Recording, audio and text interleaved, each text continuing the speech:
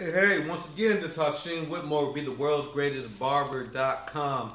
Thank you for tuning in to my channel. Thank you for checking me out, subscribing to all my videos. I really appreciate it, especially all the ones that's been adding me on YouTube and Instagram, Facebook. I really appreciate it. So, this is a two-part video, actually.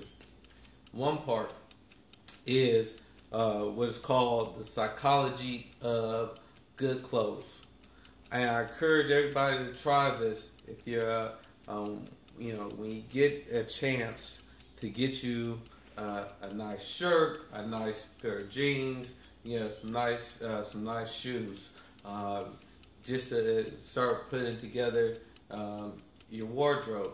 I'm telling you, it changes a lot once you start dressing a little bit more. It could be, for some it's more professional, for some it's more casual wear, but just on a higher level, depending on wherever your style and how you cut hair, how you get down, and just how you carry yourself. Everybody's an individual, but good clothes, new clothes, a good feel makes you feel better about yourself. It seems like when you have new clothes, a new shirt, that opportunities start just coming to you because you start actually looking like you're ready for them. I had an uncle that always would wear suits. All right, and I asked him about it one time. He said because he said you dress where you want to be, not necessarily where you at. So if money is the issue, and sometimes when you're starting off in this industry, money can be one, depending on your background. But there's all different types of stores. Check out your Rosses, check out your Marshalls, check out your outlet stores, things like that, and start putting together your whole wardrobe and ensemble.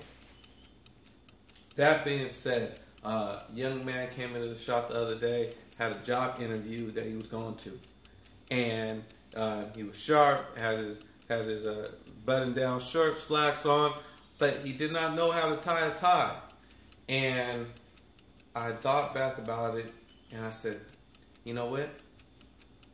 A lot of people don't know how to tie ties. I mean, shit. I didn't have a father that taught me how to tie ties. My grandfather was actually had to show me the way. So I'm very thankful I have him. But let me show you just a quick couple ways to tie the tie. All right. So you get you a tie.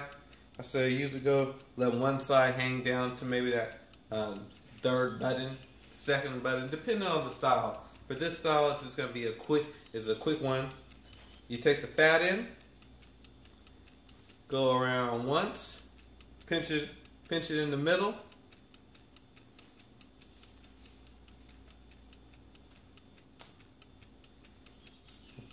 so you made a full loop around. Pull that through the back side, right there like that. Take the top, now you have it, and slip it right through the front. You can see right here, that front little pocket. Hold it, and pull down. Boom, you got a tie. Slide that up.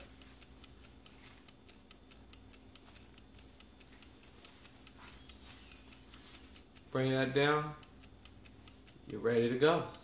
So that's a quick knot, little square knot.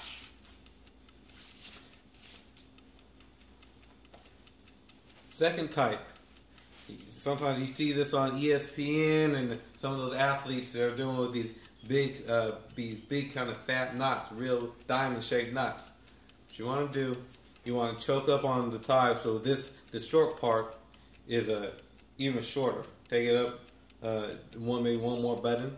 What you're gonna do, you're gonna come around once, You're gonna hold right here, hold in the center, and then you're gonna pull through and let that hang down to the right side.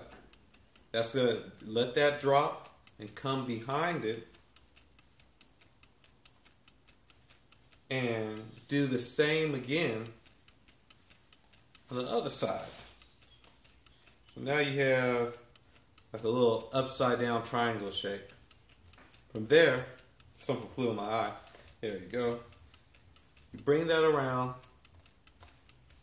and once you bring that around, just like that, you bring that to the middle.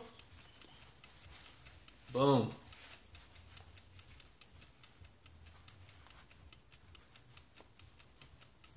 Hold that in the center as you pull that through. You got your big, fat knot, and you're ready to go.